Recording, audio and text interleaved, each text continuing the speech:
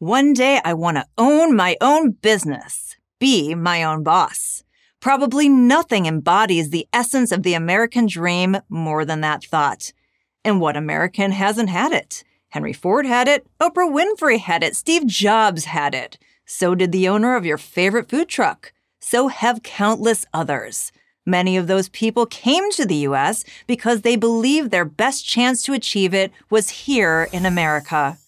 Many have been rewarded for their boldness. Many have not. Starting a business, as everyone knows, is fraught with obstacles. But still, countless Americans risk it, risking everything to make it happen. Why? Of course, we already know the answer. Because owning your own business represents freedom. You may miss some of your kids' soccer games, need to take out a second mortgage, and work 100-hour weeks, but ultimately, you are in charge of your own destiny. You are independent. You are free. And that's exactly the reason big government despises small business. Big government is all about control, and small business is very hard to control. Big business is much easier to manage. Why? Because there aren't that many of them. But there are a lot of small businesses, nail salons, car repair shops, local gyms, restaurants. In fact, there are more than 30 million small businesses in America. These businesses employ approximately half the workforce and account for around half of the entire U.S. GDP. Their endless variety, from pest control to dry cleaners to family farms, is the very fabric of American commerce. Any product or service you can think of is covered by a small business somewhere. Small businesses are why America became the richest nation in the world. Let's not forget that every successful big business started out as a small business.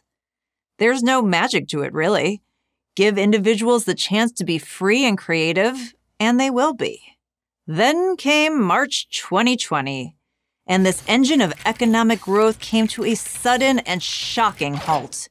It was the single greatest disaster in the history of American small business. For the first time ever, the government shut down the economy. Well, they shut down a part of it, primarily the small business part. The big business part, Amazon, the chain groceries, the big box stores and drugstores, were allowed to remain open. Money that normally would have gone to small business went instead to big business.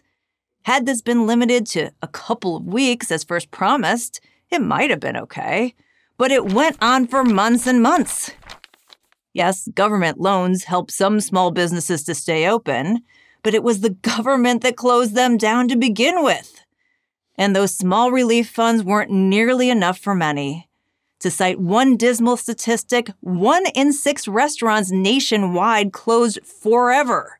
That's more than 100,000 across the country. And when things did return to something approaching normal, the small businesses that did survive had trouble finding people willing to work. It made more sense for many workers to stay home and collect money from the government. It also made sense for parents not to rush back to work for fear the government would lock down schools again.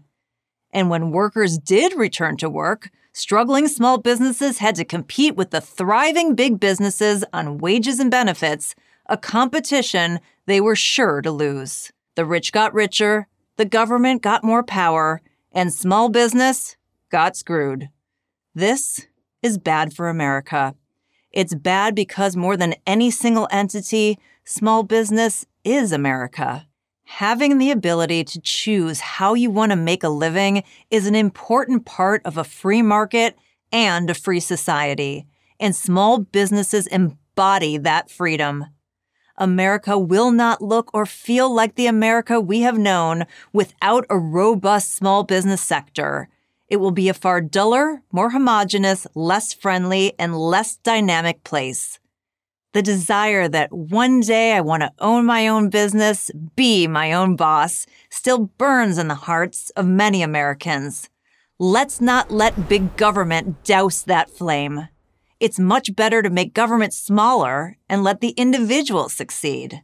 That's the pathway to a more innovative, more prosperous, more American future.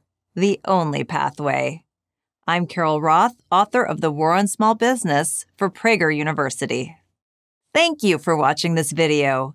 To keep PragerU videos free, please consider making a tax-deductible donation.